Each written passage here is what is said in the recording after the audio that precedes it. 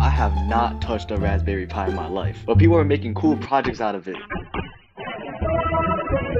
Like magic mirrors, retro games, and more magic mirrors. But I don't have physical parts that can help me make magic mirrors. So I'm gonna make a Minecraft server. Alright, so first we need a Raspberry Pi Zero, micro SD adapter, and a micro SD card.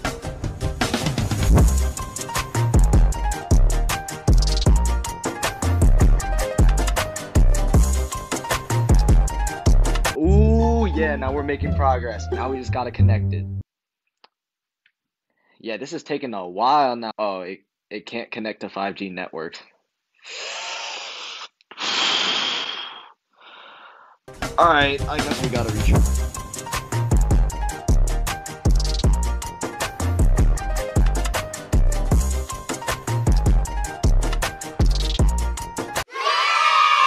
Alright, cool. We flashed the SD card and we got it connected. Now what? So I watched some tutorials on how to make a Minecraft server from a Raspberry Pi, and a lot of them use this thing called Pinecraft, but that's too easy! So I'm just gonna get the source files from Spigot and run it from there. And after a little bing bang boom, my stuff is running.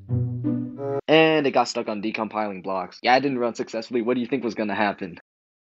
So why did that happen? Maybe it's because the Raspberry Pi is slow. Let's wait. Now, yes.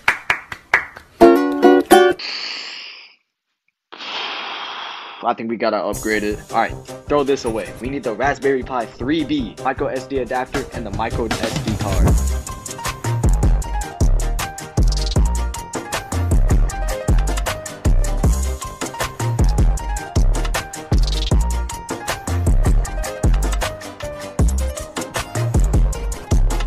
Now we code some stuff,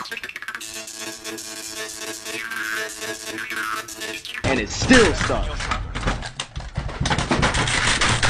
Hear me out, what if I attach a monitor to it, and it's still stuck? It's always stuck on decompiling blocks, man. I can't do this, I might give up. But I remember this one quote Winston Churchill always said, if you're stuck, don't.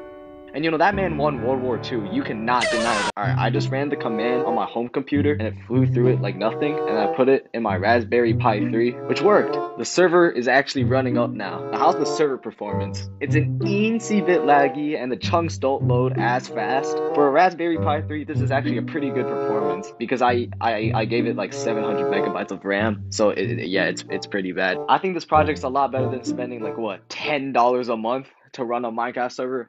Now, I can't do the same thing with the Raspberry Pi Zero because the server version, 1.21, needs Java 23, but there's no 32-bit release for Java 23, so Raspberry Pi Zero can't run it. But it's all cool though, because we got it running on Pi 3, which is like basically Pi Zero. So what did we learn today? 1.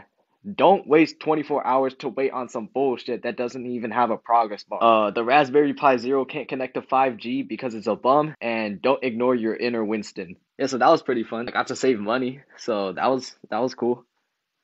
Maybe I'll do another project with this.